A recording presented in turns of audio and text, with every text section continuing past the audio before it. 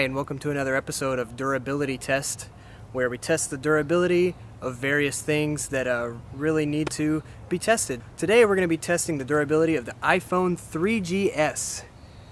This one is green, which, as you know, adds 10% to the durability bonus. A lot of people love these phones because they were so durable. They got the plastic back and the beveled edge.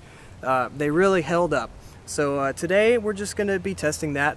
I think a lot of you guys are going to be impressed with what we find. Start with a really basic, normal, average test, and we'll get crazier from there. So I'm going to start with a test that is something that could happen in your everyday use.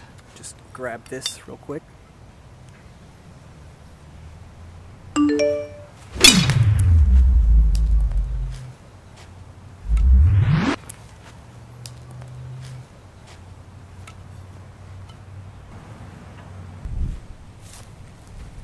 Not bad, actually. As you can see, I mean, you can't text anymore because your screen has fallen off, but the entire body of the phone here is surprisingly still good. So I'm gonna try and change that a little.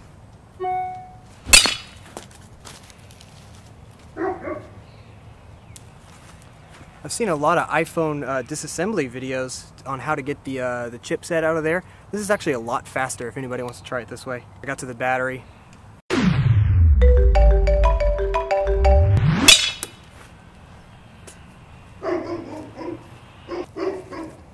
There's the beveled edge we were talking about earlier, and there is the plastic back.